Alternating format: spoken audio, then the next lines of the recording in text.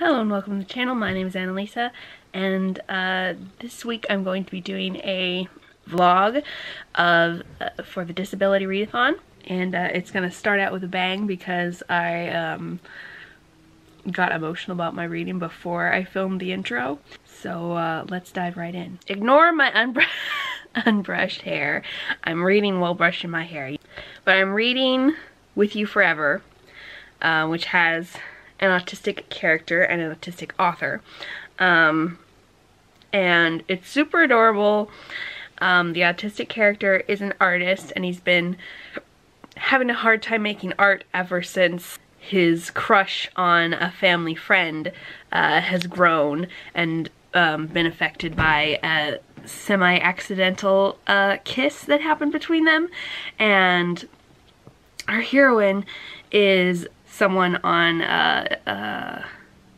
track to be a lawyer who has taken a break from school because of health issues, specifically an IBD, which is a bowel disease, and it specifically says what one she has, but it's an autoimmune disorder.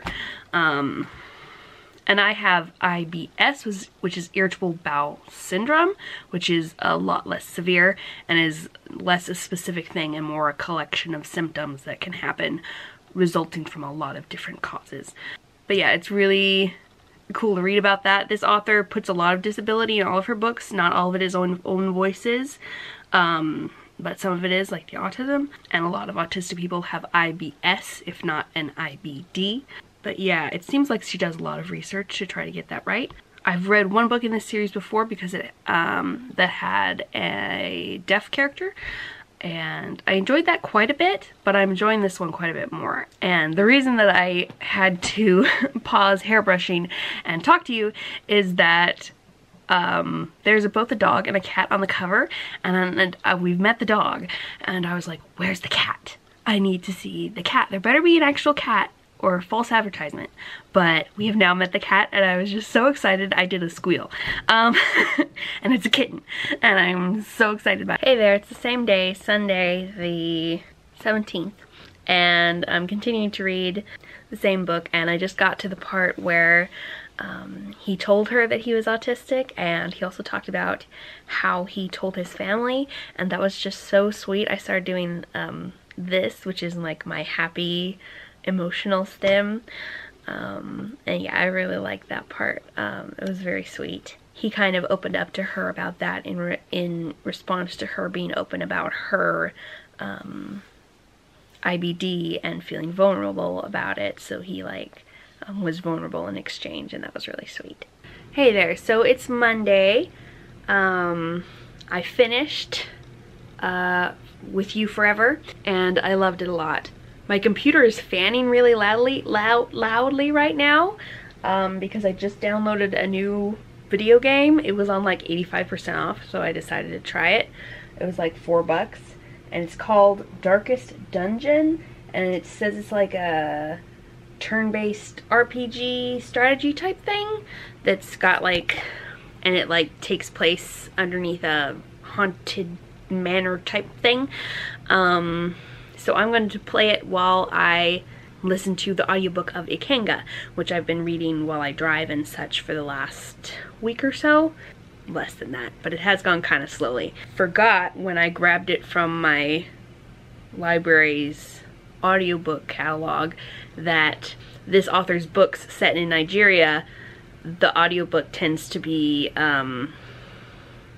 narrated by someone with a very thick Nigerian accent, which is immersive and cool, and I like the way he does a lot of the voices. And although some of the voices, when he does women's voices, sometimes he does them kind of normally, and then sometimes he makes them really squeaky and weird. But mostly I really like it. I just have to listen to it at a slower speed, so it does take me a little bit longer to get through it. Nnedi Okorafor is pretty great. I have a Kata Woman checked out from the library, but I'm not sure if I'm going to get to it or not because I'm in a really weird mood reading wise. I've been rereading a fair amount the last couple of weeks. I've reread an old series that's been very comforting, and I've needed that, so yeah, that's making me feel better and more happier. Ikenga is about a boy whose father was a police chief in Nigeria and was assassinated, and this takes place mostly a year later when the boy is visited by his father's ghost and gifted an Ikenga, which has spiritual significance and magical significance, and the kid embarks on a quest to find justice for his father and also save the city he lives in from descending into a den of iniquity, of criminal activity where people who aren't criminals can't afford to buy food.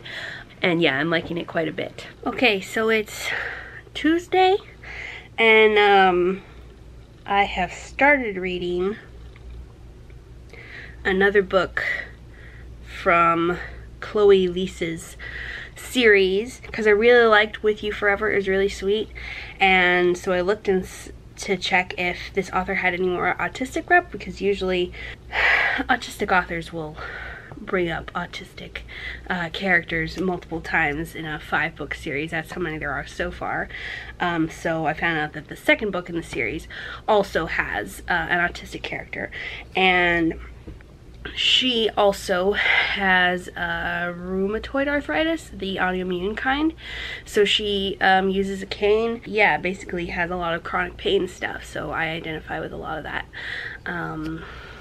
And yeah, I'm really enjoying her character, and her love interest is a redhead, and I like redheads too.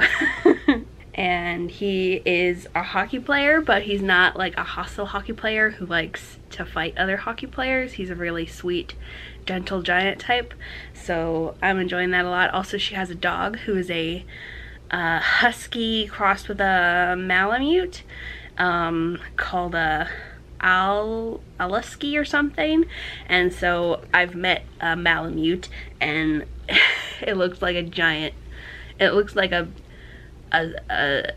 teddy bear head on a gigantic fluffy dog. So I'm envisioning much cuteness, and yeah, so far it's really sweet. They have a complication in that they shouldn't date because they work together. He is a player and she works as his team's social media person.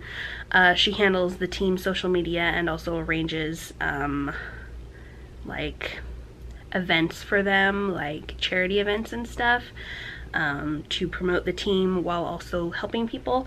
And she also kind of looks over their shoulders while they manage their own personal social media accounts.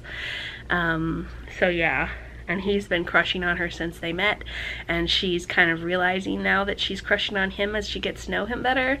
And they both, and she has fairly low self-esteem, so she has a hard time believing he might like her, and you know, identify with that as well. So I'm having quite a bit of fun, and I'm really looking forward to continuing it. I'm about 25%.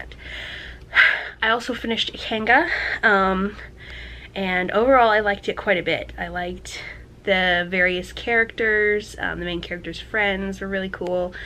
The last like 15% was a bit of a wild ride. There were like lots of twists and turns and like changing of focus. Another very interesting middle grade fantasy to add to my repertoire.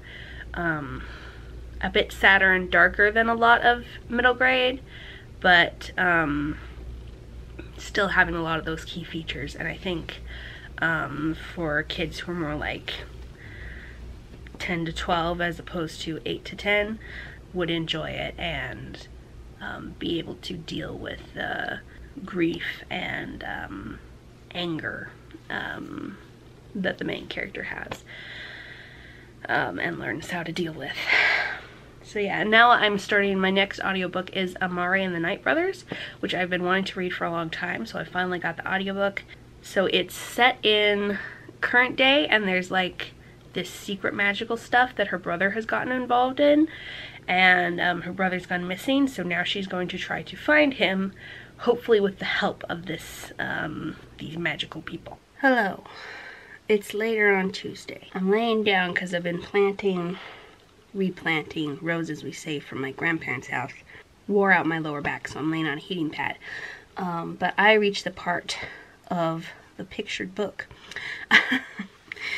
that has a remarkably unmemorable name, where our autistic main character spends some time with her love interest's autistic sister.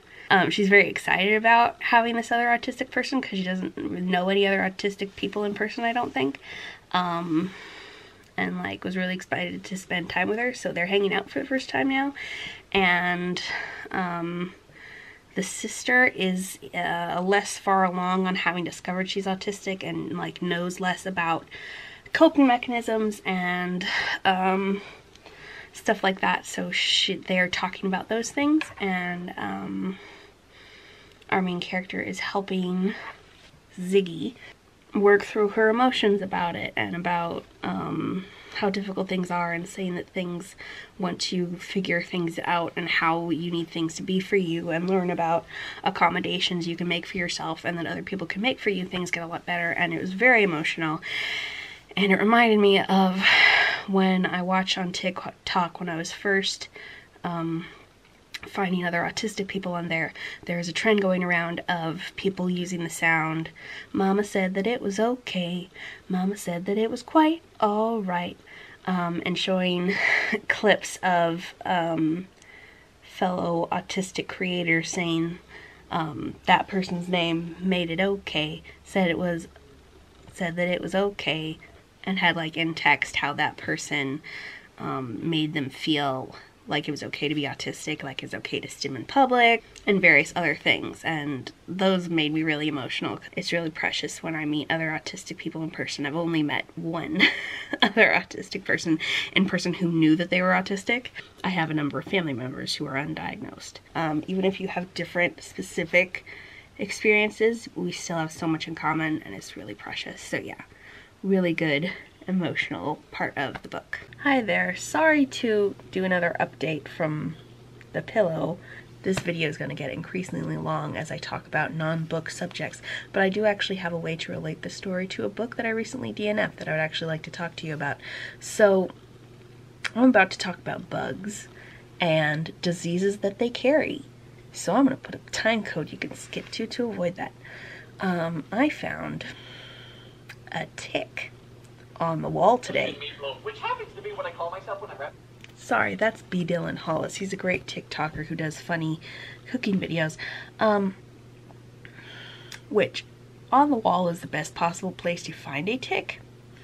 But, found it, brought it to my dad to confirm what it was, which he confirmed by the fact that he had to squish it with a knife against a counter to kill it. Proceeded to look up what kind it was. It's probably looks like it's a American dog tick, which is one of the less bad kinds. It probably only has a disease that can be cured by some quick antibiotics. But I have a bit of paranoia about ticks right now. I find them gross in general and horrifying, and did quite a few get it off me dances after the thing was dead and thrown away, because I find them horrible because of how they look. If you've seen a tick, they're a little bit more horrifying than your average bug.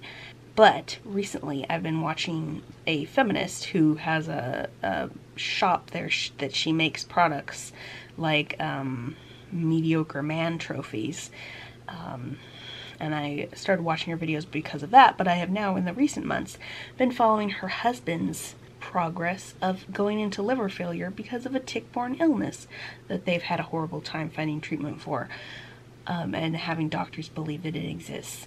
So I might be a bit extra paranoid about ticks right now, because it was something other than Lyme disease. There are a number of other tick-borne illnesses. So I freaked out. And fortunately, because I have a cat drawer of cat medicine, and it was also almost certainly brought in by the cats. They are the main bringers in of bugs, and it was about at cat height on the wall. So I dosed 3 of my cats with anti-tick, flea, etc. stuff on their necks. now have a very good system of I grab them, put them between my legs, and sit on them to apply it to the back of their necks. But I only had 3 doses, and we have 4 cats, so I put it on the 3 who spend the most time on my bed, and then wash all of my bedding. Because I read online that the high heat from the dryer is the way to kill such creatures. So tomorrow I'm gonna buy some more anti-bug stuff to put on my last cat. And then hope that I can forget about this incident and refrain from Googling anything more about them, because reading the article to identify the tick also gave me the heebie-jeebies. But the way this relates to a book is that I was reading White Smoke by Tiffany D. Jackson, which I've heard a lot about her and wanted to read a book by her, but so I tried it out, and it has a really cool looking cover. But I didn't really know what genre it was. Like, I knew there was magic in it, but it's specifically like a thriller horror type thing, which I don't usually like, but I was going to try this one because it's a haunted house thing, and I really, haunted house is one of them, the horror tropes or subgenres that I like the best. So I was going to try it, but then a major factor of it is the main character has an OCD-like reaction to bed bugs, and I don't mean that in a traditional way of exaggerating that she's just very fastidious. I mean the actual symptoms of OCD, where you have an obsession, which can be over anything. In this case, it's bed bugs, that makes you anxious unless you perform the compulsion, which in this case is to check for bed bugs, make sure that nothing's on her clothing, not wanting to be around wood in her house, that kind of thing. And it's kind of cool to see that represented, but also mental illness and neurodivergence both show up in horror a lot, and sometimes it's done really well and sometimes it's not. This felt like it was going to be done well, but since I get the heebie-jeebies from bugs specifically, her having the heebie-jeebies about bugs was probably going to give me those whenever I listen to the book. So I decided to put that one to the side. And also another DNF that I recently did was I tried to read The Last Quintista, which I believe means storyteller, because I've heard a lot of good things, and I really like the value of stories, and it's all about kind of the value of stories and keeping people's history, and how it's a sci-fi about like the nature of storytelling and like how that impacts the society and stuff. But as I started listening to it, I realized how much the theme of eugenics was going to come up, which is a theme in a lot of sci-fi. Like, there have been a number of Star Trek episodes about it, and Stargate, but I haven't watched any of those episodes since finding out I was autistic, or since coming far enough on my journey to know by that. And like, I've always been creeped out by it because I knew that I was weird and that I probably wouldn't be wanted. Also, I always knew I had health issues, but like, eugenics has gotten to be more and more of a sore subject for me, so I decided I wasn't in a mentally good enough place to handle that right now. So I decided to put that one aside, and that one I might pick up later on when I'm feeling better. But yeah, I finished The Autistic Romance. It was really good, really, really cute. I love it. Looking forward to continuing that series since I've now read 3. And something I also really like about this series is that the tropes like grumpy sunshine pairings and like age gap, and also the representation, are all listed at the bottom in a little section as like of the synopsis and like the listing on Amazon and like booksellers. So like, I really appreciate that. I think more books should do that. That should be the norm, because that definitely helps me decide I want to read a book way more than a traditional synopsis / teaser thing that is written up. This is Frodo, and this is one of the laundry balls that we put in the laundry so that the laundry doesn't stick together, or so that it's less staticky or something. Anyway, he really likes them. He likes soft toys that he can like nom on. And yeah, sometimes he steals these. But right now he's in the middle of my floor. Yeah, you're pretty cute. Ignore the sock back there, it's clean. Yeah, you got such cute little teepees. You vampire cat? You vampire. Yeah. So I love it when Arwen decides to cuddle with me, but today she crawled into bed before I had actually gotten the blankets on top of me, and they were just next to me. So now she's holding the blankets hostage. And I would like to settle in to go to sleep, but I cannot because she has possession of the blanket.